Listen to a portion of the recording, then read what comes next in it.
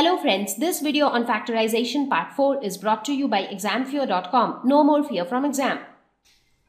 Now let us look at the type 3, that is factorization using identities. So what are identities? So do you remember that we had learned about the three standard identities, a plus b whole square, a minus b whole square and a square minus b square. So these were the three standard identities which we had learned in our algebra, and we have even proved these identities. Now we will see that how can we make factorization a lot easier using these identities. So let us take one example. So let's say you have an expression like this, a square plus 8a plus 16. So how can you factorize this? Now, if you try to find out factors in this case, it's very difficult because a square is a quadratic term, that is a has the a to the power 2. This term is like linear, that is a to the power 1, and this term doesn't have any variable. So it's very difficult to factorize this the way we were doing in type 1 and type 2. So what we do here is, now this can be written as a square, right? 16 can be written as 4 square, right? And 8a can be written as 2 into 4 into a. So 2 into 4 is 8, 8 into a is 8a. So you can write it in this form, right? And what is this? This is a square plus b square plus 2 into a into b. So a square plus b square plus 2ab, which is equal to a plus b whole square, that is a plus 4 whole square. So what is this? A plus 4 whole square is nothing but a plus 4 into a plus 4. So this is the factor form. So you have been very easily able to write this algebraic expression in its factor form. So that is, we have factorized it. So it was pretty simple, isn't it? Now the only catch here is, how would you know that this particular expression will fit into this particular identity? Now there are certain tricks to identify that. For example, whenever you are given an expression where you see that there are a total of 3 terms, and out of those 3 terms, 2 terms are perfect squares. So I hope all of you know by now what are perfect squares. A number which can be written as a square of another number. For example, here 16 is a perfect square because you can write 16 as 4 square. A square is a perfect square because you can write it as the square of a. Right? So in this particular expression, you see you have 3 terms, out of which 2 terms are perfect squares, and the third term should be such that it fits into this formula, that is 2ab. So the first thing that you will be looking for is if you have 2 perfect squares out of the 3 terms or not. So only if that criteria satisfies, only then you look for the second criteria, like the middle term should fit into the format 2ab.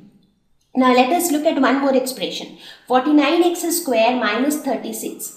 So here, do you have 3 terms? No, you do not have 3 terms. Okay, fine. So anyways, the first possibility is ruled out. So what do we do here? But at the same time, we see that here both of these terms are perfect square, because 49x square can be written as 7x whole square, because 7 into 7 is 49, x square is again x square. Again, 36 can be written as 6 square. So both of these are perfect square. So this is in the form of a square minus b square. So a square minus b square is equal to a plus b into a minus b. And this is the factor form of the given expression. So this is again pretty simple. So just by looking at the algebraic expression, spend a few seconds trying to see in which format that expression is, so that we can identify which identity it will fit into. Perfect. Now let us try some examples. So here you have 49y square plus 84yz plus 36z square. So here you have 3 terms. So there is a possibility for the first and the second standard identity.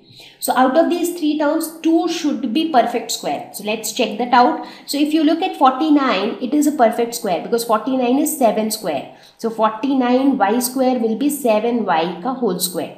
Similarly, 36 is a perfect square, that is 6 square is 36. So 36z square would be 6z ka whole square.